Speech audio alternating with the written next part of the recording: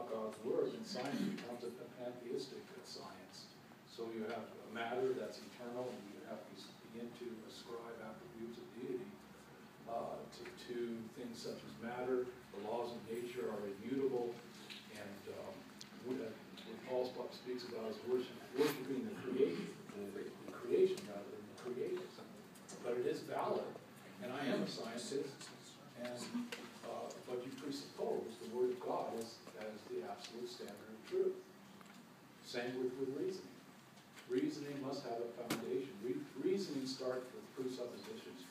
You have preconditions for knowledge, and what you begin you have a premise where you begin your reasoning from, and those premises are assumed to be true, and I assume the Word of God. So all reasoning is valid based upon the proper presuppositions that you begin your reasoning with. The second question is, what is the